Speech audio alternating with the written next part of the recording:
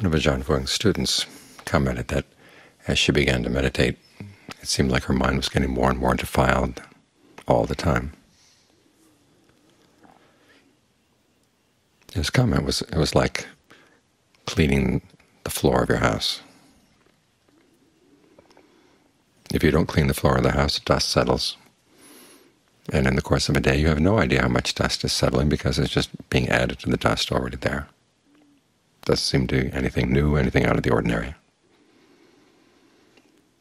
But if you wipe down your floor every day, then the least little bit of dust that's going to fall is going to appear.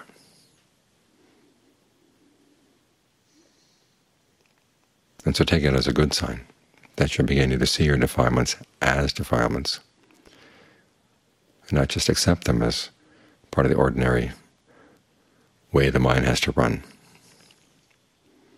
This is one of the advantages of having the mind clear and calm and still. So you can hear the voices of the defilements, because they have their reasons.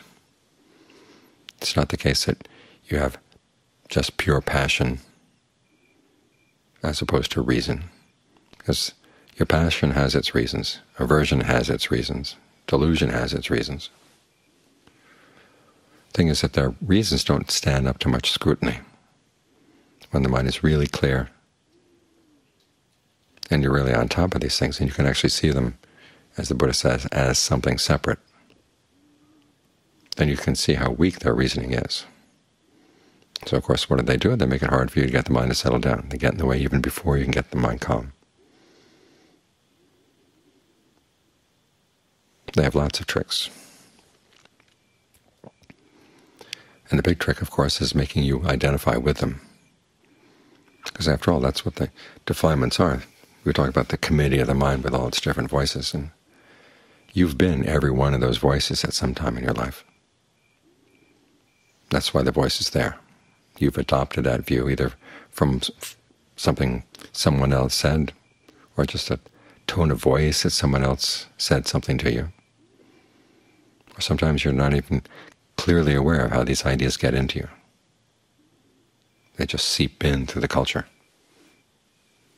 But you've identified with them in the past, and so it's very easy for them to get you to think you should identify with them again.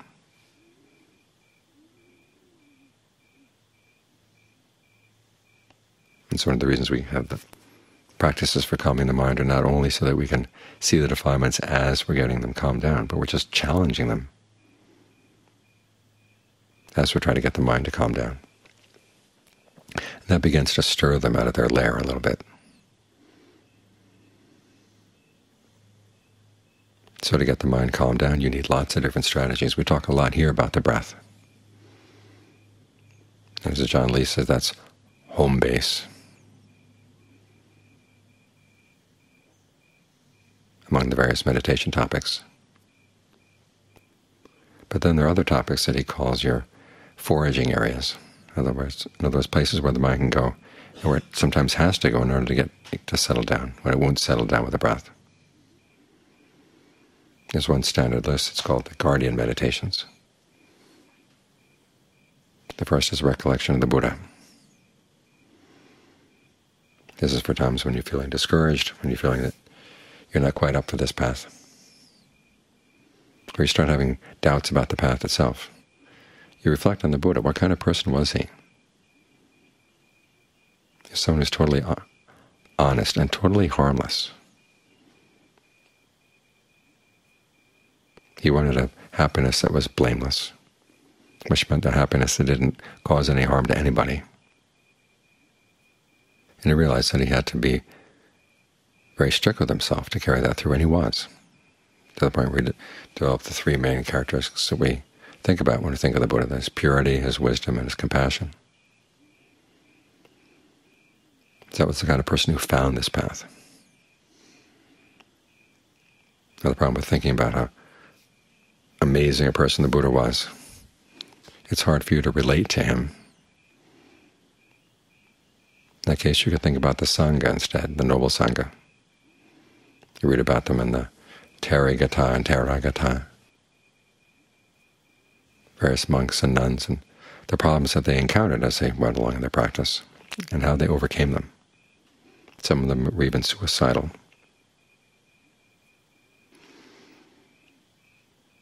They had problems with lust, problems with disease, problems with discouragement, and yet they were able to find resources within themselves that enabled them to overcome those problems.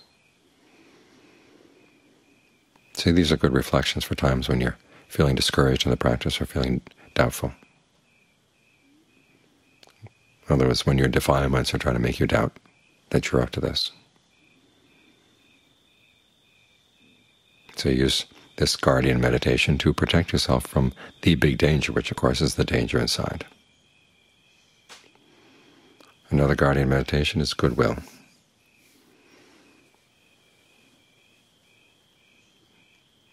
This is for times when you're feeling angry at other people.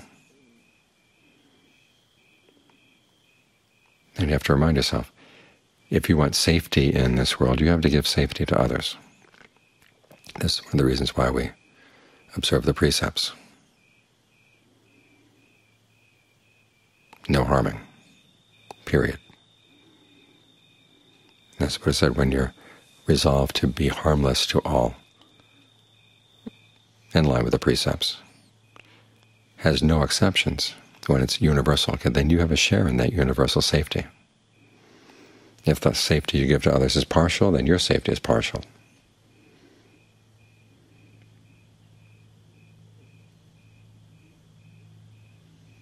So you want to learn to see your anger and your aversion as dangers within you. Then you develop goodwill for yourself. You don't want to have those dangers. You don't want to inflict those dangers on yourself, and you don't want to inflict them on others. So you develop thoughts of universal goodwill. Spread them around to everybody, without exception.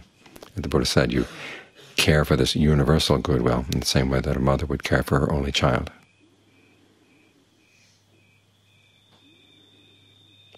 In other words, you maintain it despite anything that anybody might do.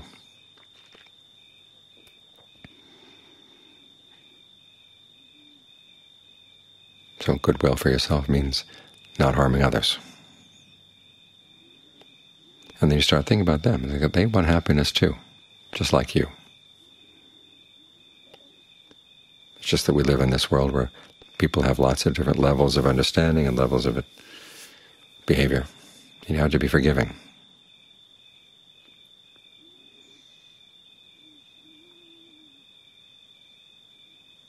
So when anger comes up, you've got a tool to deal with it.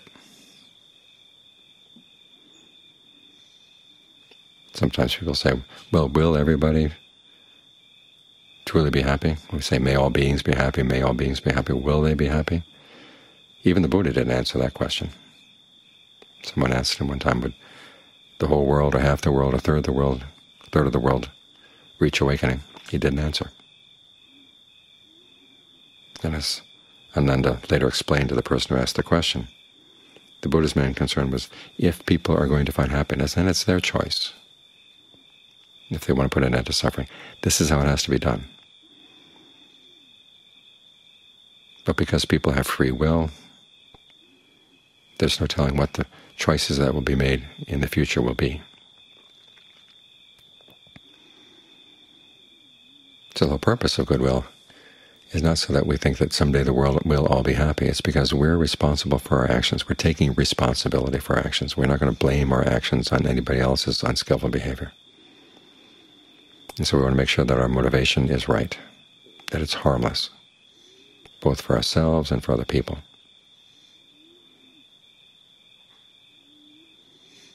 That's the second guardian meditation. The third is contemplation of the unattractiveness of the body. This is for 1, lust, and 2, pride that we might have around the body, and particularly about its appearance. The Buddha is not saying the body is bad. After all, what do you use to sit and meditate? You use your body. What do you use to do walking meditation? You use your body. When you're being generous, you've got to use your body. If you didn't have this body, you'd be stuck like those devas, or those spirits who want to make merit, but they can't. So you've got this opportunity through the body, but simply make sure that you don't get sidetracked by getting carried away with the body's appearance. So you look at what's inside, what you got in there. You got stomach, intestines, feces, new food, old food, lungs, livers, well, lungs and liver, a stomach, a spleen, blood, pus, sweat, none of which are attractive. Even the skin that covers it all up, if you just had the skin on its own, it would be pretty disgusting. So it's good to take the body apart like this when you're feeling lust, when you're feeling pride in the body's appearance. There's a place where the Buddha said that when you can see yourself as attractive, that's when you're able to see other people as attractive as well. Some people say, well, I don't see myself as attractive at all. There's something in there that is really attached to the body. We've got to learn how to ferret that out, because a lot of our defilements come from our attachment to the body, which then spills over to attachment to other people's bodies.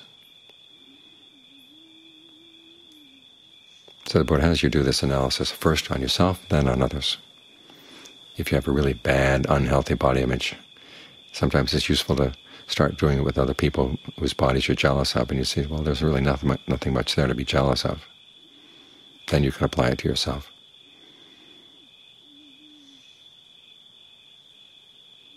But the purpose here is to ferret out the various defilements that can lurk around your attitude toward your body.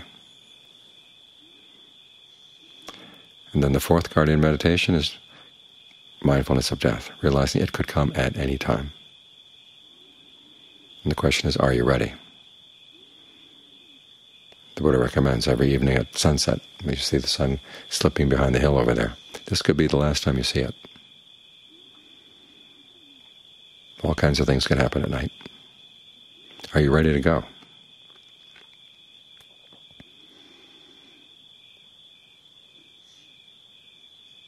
Or another way of dealing with it is, if something really unskillful is going through the mind, you find yourself feeding on unskillful thoughts, ask yourself, suppose I had a sudden heart attack right now, or a sudden stroke or something, and these were the thoughts going through my head. How would I feel?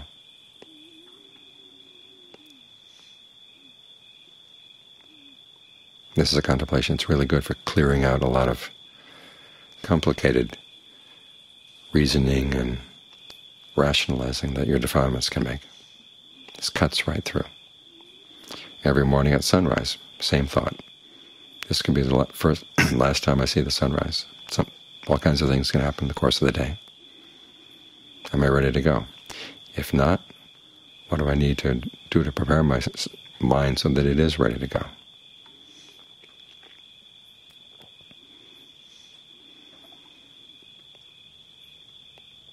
So these are some of the basic themes that are used, they're called guardian meditations, for dealing with different kinds of defilements. And part of your skill as a meditator would be learning how to know when to use them, and two, how to work variations on them. Because when the defilements come, they don't come with just one disguise, with one set of reasons. They have lots of different reasons, lots of different disguises. You have to learn how to vary these techniques so that they're appropriate for the particular defilement you got right now.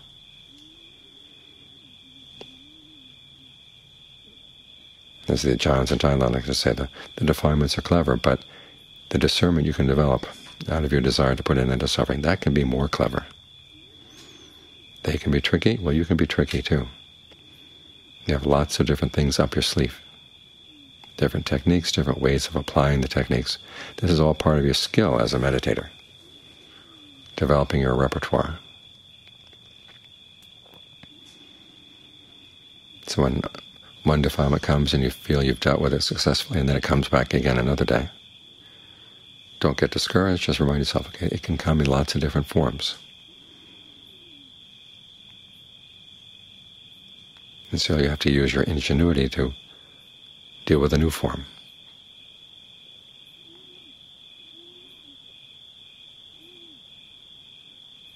Keep this up and have this attitude that whatever comes at you, you're going to figure out a way around it.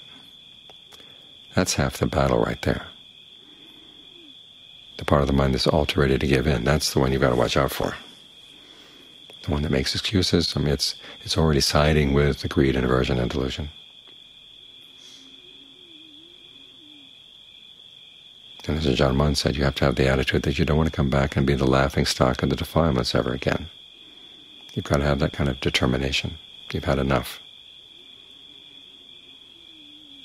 And part of the mind will say, no, not quite yet, not quite yet. So you've got to question that.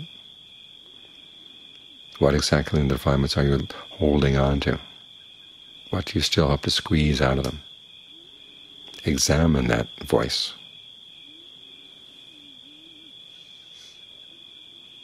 And then you find that you'll learn an awful lot about the mind. And in learning about the mind in this way, you develop your discernment.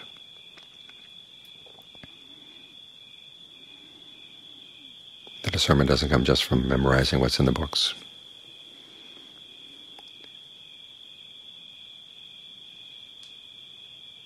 Or taking ready-made ideas.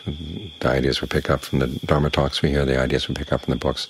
These are the beginnings of what we can do. But you're going to have to learn how to work your own variations on them. And in doing so, your discernment becomes, well, that becomes your discernment. It's not borrowed goods anymore. It's something you've learned how to produce yourself.